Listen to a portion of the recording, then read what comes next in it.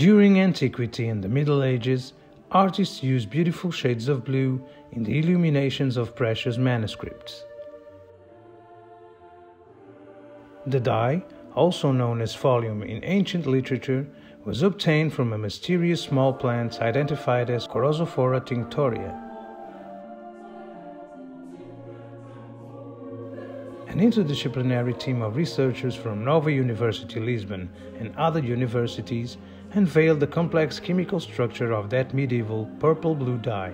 The study gathered chemists and conservation and restoration researchers, specialists in the identification of natural products and the reproduction of medieval colors, and the biologist.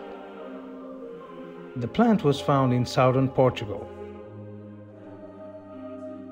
The extracts obtained from its roots showed a blue dye as the main chromophore, the molecule responsible for color, which was isolated, purified and characterized through a multi-analytical methodology. Chrozophora, the name given by the researchers to the molecule, was used in the past to make a beautiful blue dye that may have been applied in medieval illuminations.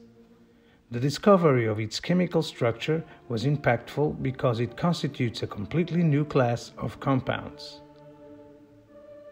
Understanding and preventing degradation mechanisms involves knowledge on the chemical structure of the dyes used in artworks.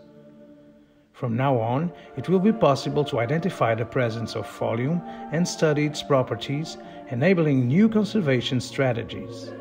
After many efforts of several international research teams since the 20th century, this 1,000-year-old mystery has finally been solved. A major contribution to the preservation of our cultural heritage.